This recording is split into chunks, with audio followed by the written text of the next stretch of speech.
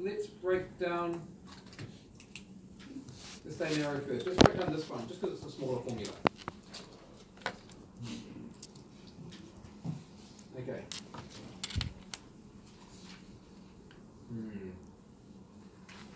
Now to break it down, we're going to put a P on the right hand side.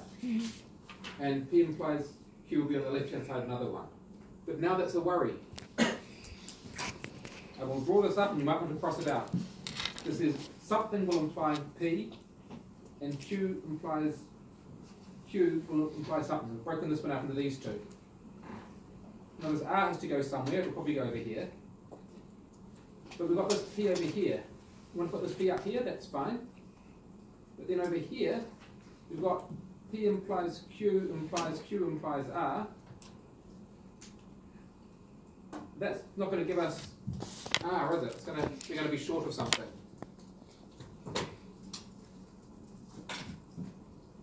We're going to be short of a Q. We need to have P implies Q implies R will give us a Q implies R. Yet Q implies R should be R, then we need this P. Now we don't have a Q lying around loose, but we do have a P implies Q. So if we have a P running around loose, that will give us a Q. Now maybe it's a couple of steps too far ahead. I'm not sure how much of this natural deduction from here you've got in your head. So you could go with this, and we can break this down, but I can tell you now it's going to go a little bit sideways. Let's just do the next couple of steps, and we'll see why we need to go sideways. Let's break this arrow down now. So P implies Q will be at the end of the conclusion, and Q implies R will be the premise. R has to go one of these two. Let's put the R here. P implies Q is over here. That's good. P implies Q implies P implies Q. That's done. Now we need to prove R from Q implies R.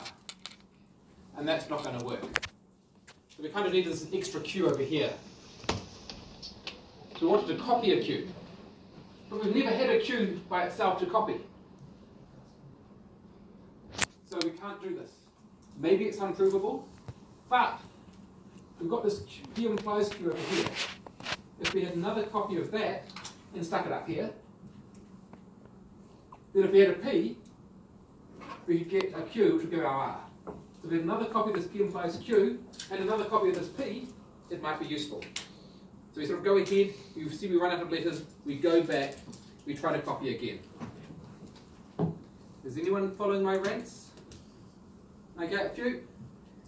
So we're looking for a Q, we can't find one, but if we had separate colour, I guess. Yeah, let's use a real separate colour for separate colour. That'll be confusing. 6 blue pens, nothing else. Just borrow that one. Thanks.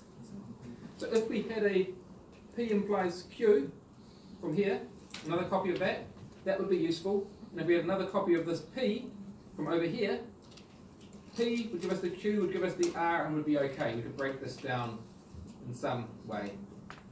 In fact, an awful lot like what we did earlier. So if we can copy another one of these and another one of these, then we're sweet. So you can't necessarily see ahead, but you can go forwards, crash, and go backwards. So we need to copy this P over here before we split it.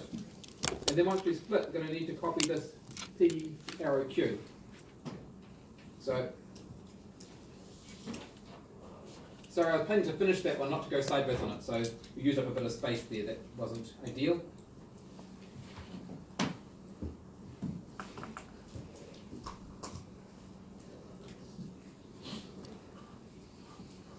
This is our first time. I'm going to copy our P because you can see we're going to need it a couple of times. And everything else is going to stay the same because you only get to do one rule on a line, so we're just copying.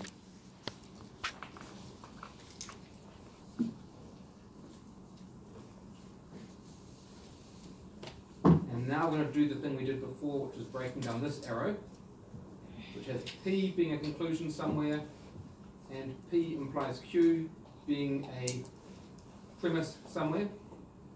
One of our P's will go up here to match that off. We still have another P we can stick over here.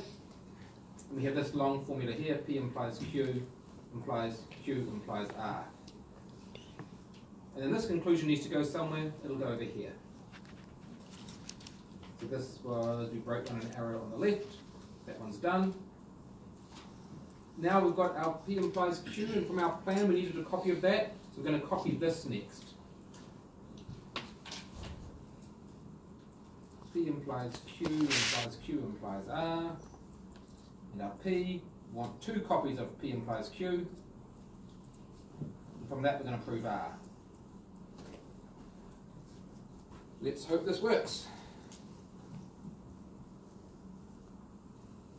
Now we're going to split something up. What are we going to split up? We're going to split up this big beast over here. I think. No, yes, we'll split this up. So this means the bit before the arrow will go as a conclusion, and the bit after the arrow will go as a premise of the other equation, other inference. We've got a P we need to put on one of these sides. Oh, we've got a P and Q, put a P and Q over here. That's done, so that means this P must go over here, and this P implies Q must go over here, and our R we'll put over here. So this is our plan that we had up here, and our black and blue is now all blue. If we can prove this, and it feels like it can, then we should be good. Now we have some arrows on the left. I guess this was an arrow on the left we got rid of. Got another arrow on the left. Let's break down this P implies Q. Why? Because we already got a P that matches. We could break this one down, but let's break this one down to match up our P's.